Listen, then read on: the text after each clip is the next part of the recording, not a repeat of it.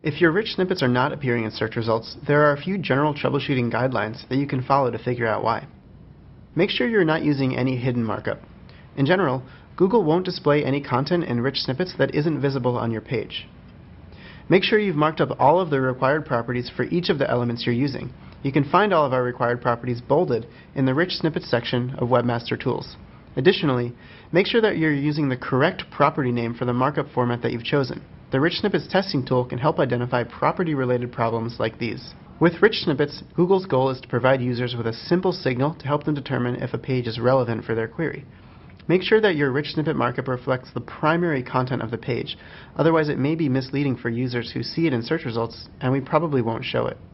If you've used nesting in your markup, such as including a person as the author of a review, make sure that you've organized your content correctly. You can find nesting guidelines in Webmaster Tools and on schema.org. Finally, if you've recently added rich snippets to your site and successfully tested it using the testing tool, please be patient. It can take some time before rich snippets begin to appear in our search results.